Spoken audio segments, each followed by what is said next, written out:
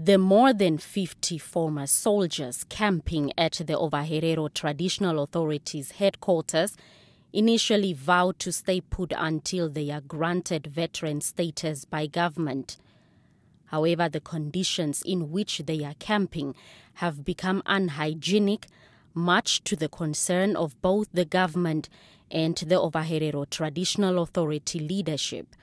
The State House meeting between the two parties revealed that some group members are willing to return to their homes while others simply refused. So let's decide now. We try with Red Cross or whatever, Army, to provide transport to those who might be willing to go to their area. They ought to go there, of course, yes. And then others, I don't know about that second option of relocating here and the problem. But let's start with the first one. We're taking them home where they came from. That's a request that was made by Chief to me.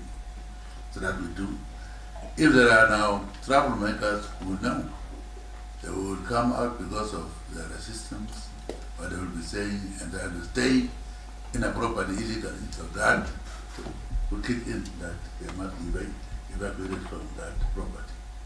Those not willing to go back have also refused any assistance from government, prompting the involvement of the Red Cross Society.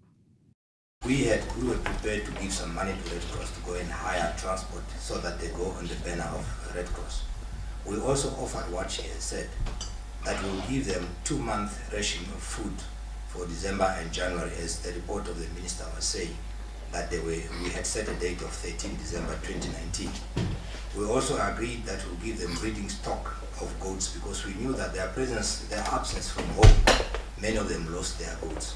So we had agreed with agriculture that we will give each family a good number of goats to go and start their life off. That matter was not communicated because they didn't give us an opportunity to talk to them.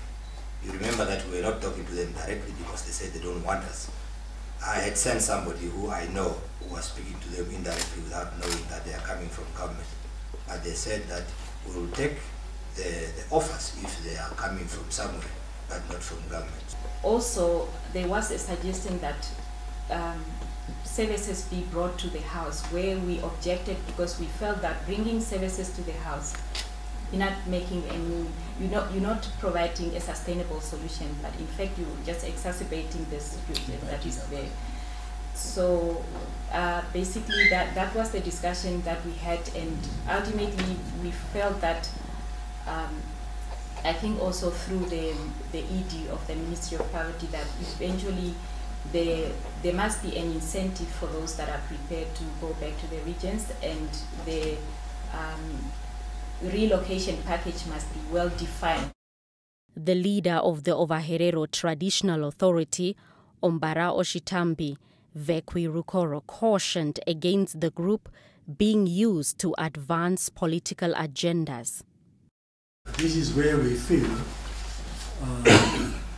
should these agenda provocateurs continue with this, by the end of the day, both us as owners of the place and government through the city of Vendu that has a legislative or statutory responsibility for public health.